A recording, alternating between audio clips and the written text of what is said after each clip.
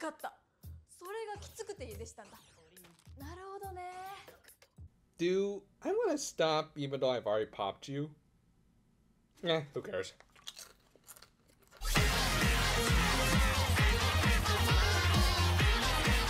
After a little recap of last week, we continued right where we left off, with Shoma passed out in the park in need of sustenance. And unfortunately, the only thing he got was a Gavv, truly a being more terrifying than his entire alien race. From there, we got the opening to this series, which was pretty much what I expected, in all the best ways. For starters, I did kind of like how the characters lip-sync with the song to really highlight how this opening was pretty much their story. This song's lyrics in particular were pretty much the creed of the Kamen writer. Moments that are dazzling are being taken away, but they'll work to prevent that from happening anymore. They'll meet and part with many people to ensure their simple yet noble goal to put smiles on all of those faces. They'll be sensitive to other people's needs, but not their own. Really, all this just shows the selfless duties of the Kamen writer that, as we saw with the previous episode, and we'll see with this one as well, is a very thankless job. That said, the actual melody to this song overall comes off as bubblier and more hopeful than some of these lyrics,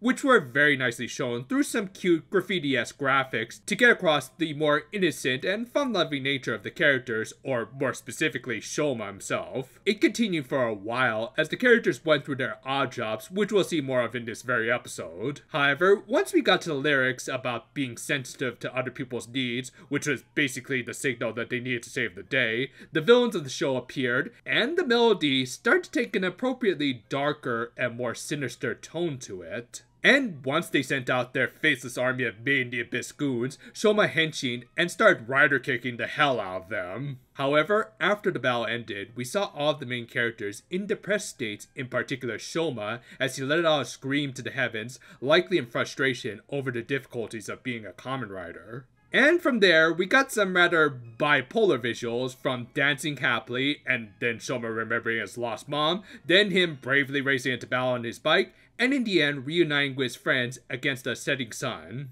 Yeah, I honestly can't describe this opening as anything other than just amazing. The lyrics are powerful in getting across this show, and really the whole franchise's major themes of heroism, while still being catchy as all hell. And the visuals really got across Shoma's struggles with accepting his role in stopping his own race from devouring humans. After Geats, this might actually be my second favorite opening of the Reiwa era riders.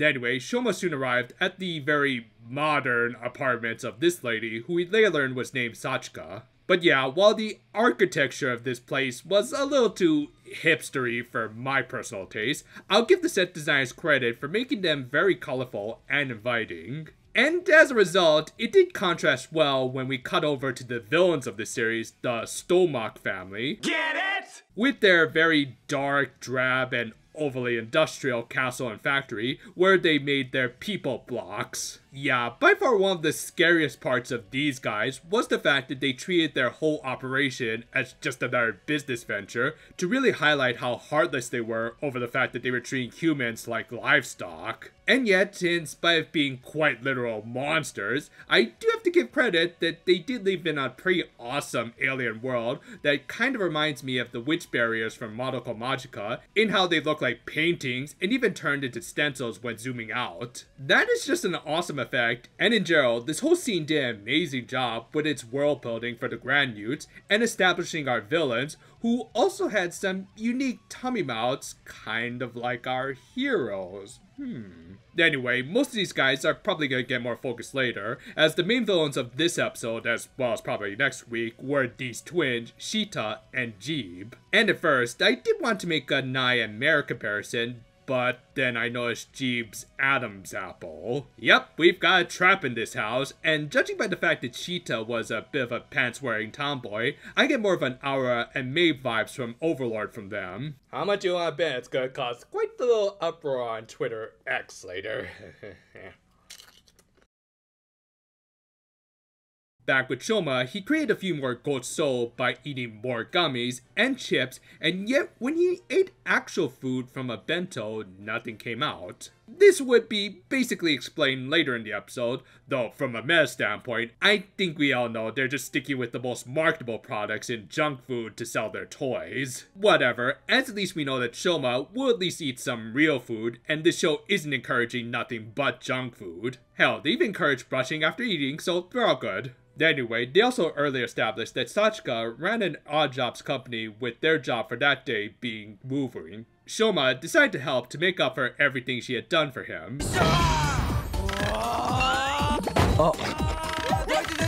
Somewhere, Taro Momoi is sulky in a corner because somebody hogged all of the relationships from him. Meanwhile, Hanto was investigating Gavv with his mentor. Oh wait, why is he still alive?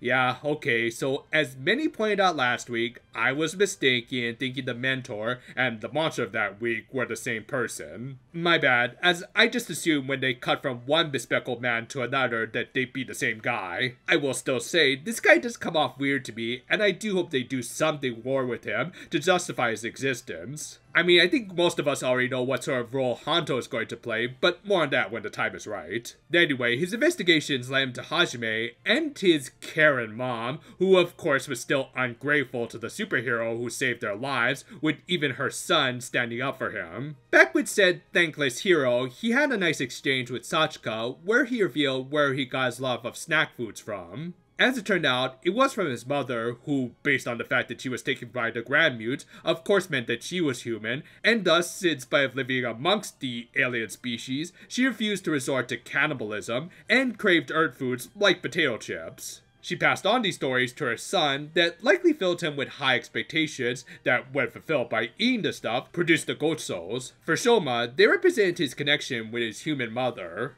Which, by the way, if she gave birth to a half Grand Mute, then what exactly was the process of reproducing with a species that have tentacles in their stomach? Don't ask! For God's sakes, don't ask! Anyway, a heartwarming scene where Sachika gave Shoma a notebook to take log of all the foods he enjoyed. Shoma also introduced himself as Shoma Inoue, taking his mother's maiden name, as his actual surname was probably a spoiler. And they further had a nice moment where Shoma admitted that he admired Sachika for her simple form of heroism in helping others for a fee.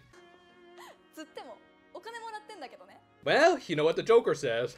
If you're good at something, never do it for free. We live in an age where that guy makes the most sense. That night, the thankfully more distinct monster of the week ended up attacking the person they helped move in, Ritsu. Thus, Shoma went to save her, and after some sloppy yet effective fighting, he was reminded of how heartless his race was towards humans, legit angering him to the point that he just went ham on this Cthulhu wannabe. Certainly a cool moment to show off his heroism, but he still needed to defeat the guy, so he ended up trying out one of his new buddies. The Zaku Zaku chip form was pretty much best described by Koshtan when it came to its sturdiness. The armor, and even the swords, were very brittle, but if used the right way, or more specifically like actual swords, they could be deadly weapons. Basically, the key is to use this upper part of the sword, which is pretty much what every kendo instructor ever will tell you. So, using his new form that was the very definition of a glass cannon, Shoma defeated the baddie, though he did give him the option to stop working for the Stomach family that he didn't take. This is of course meant to show that he was aware of the fact that he was offering members of half of his heritage for the betterment of the other half, but it couldn't be helped. And hey, as long as the kind humans that he was protecting were safe, then it's all good and...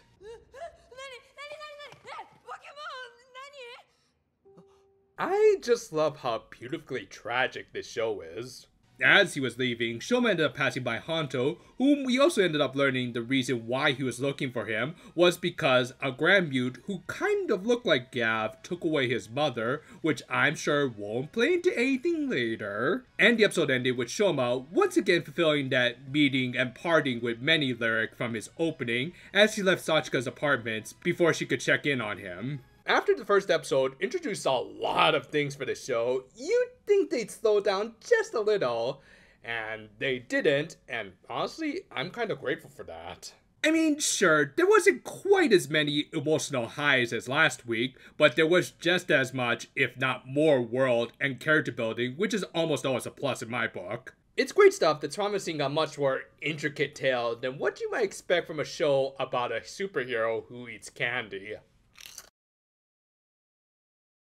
For any superhero show, it is important to establish your heroes and villains as early and as thoroughly as possible. In the case of this episode, we did get a good look at the main villain faction of the Stomach family and their goals. Stuff like just seeing the world they came from really helps to give us a scale of how grand this conflict may end up becoming. This is then appropriately contrasted with Shoma's simpler, everyman life that he wanted to protect from half of his lineage, which, going by the fact that he hid his surname, might connect him a little more with the Stomachs in certain ways. But yeah, seeing the contrast between him happily take on odd jobs with Sachika and then fighting a thankless battle as Gavv really highlighted the difficulties of being a Kamen Rider, and yet also sowed some hopeful seeds for the future that does await him as long as he keeps to his morals. It's also good that they established his powers of creating Gotsos, as well as of course the power set of Gavv with forms that have pros and cons to them, like his samurai chip form.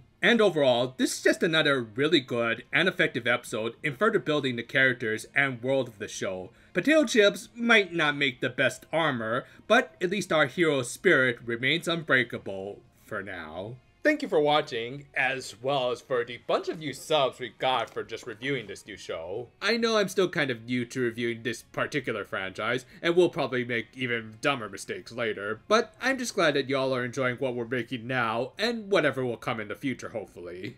Look forward to it. Until then, though, farewell for now, my friends, and yeah, I think I need to go get a glass of water.